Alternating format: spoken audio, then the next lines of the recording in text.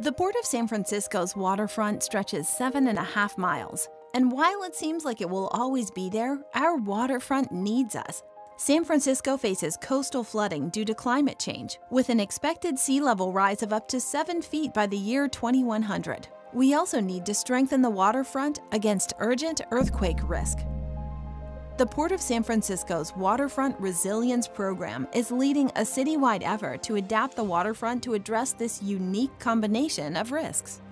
What's at stake? Small businesses, nearby housing, open spaces and attractions, a national historic district, maritime and industrial uses, transportation networks like BART and Muni, critical drinking water and wastewater utilities, and disaster response facilities.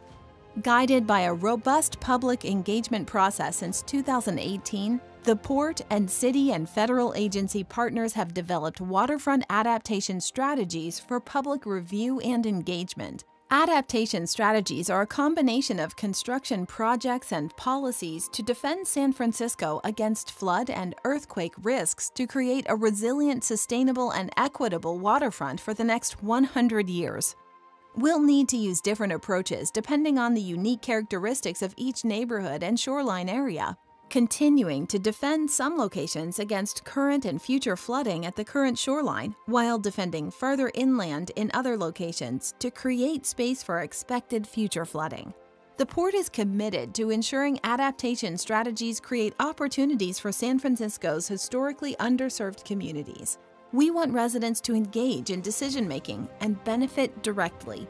We have a once-in-a-generation chance to defend waterfront jobs, housing, and public spaces from floods and earthquakes, and to reimagine the shoreline with more public open space, better access, improved mobility, and enhanced bay ecology. Join the Port of San Francisco and let your voice be heard on the future of our waterfront. Learn more at sfport.com/WRP.